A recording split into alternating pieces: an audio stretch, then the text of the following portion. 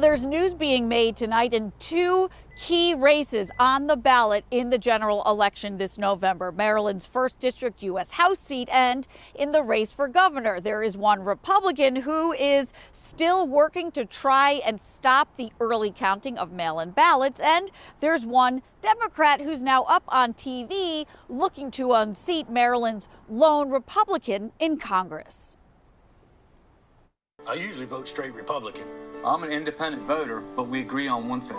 Heather Mizeur. In her fight to unseat Republican incumbent Andy Harris and flip Maryland's 1st District congressional seat back to blue, Democrat Heather Mizeur up first on TV. Her campaign announcing the broadcast ad buy begins this week. Her fundraising is really off the charts in some ways, particularly compared to other Democrats who've run that district. Political analyst and Goucher College pollster Dr. Malia Cromer says even after redistricting, winning this U.S. House seat remains an uphill battle for the Democratic nominee. She's one of the few Democrats, I think, that have the building blocks who is able to wage that battle.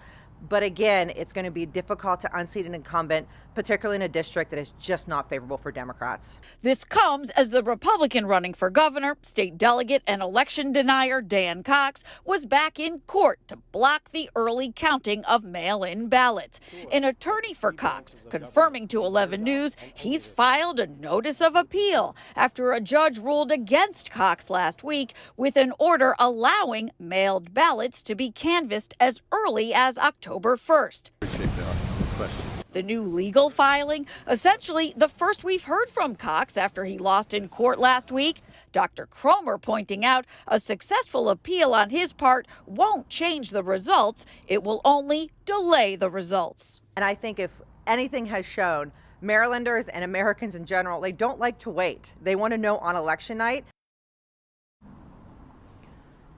We may hear more from Dan Cox on this issue and others tonight. According to a tweet last week by the Morgan student paper, Dan Cox is supposed to be taking part in a gubernatorial forum that begins at 7 p.m. Reporting live tonight, I'm Kate Amara, WBAL-TV 11 News.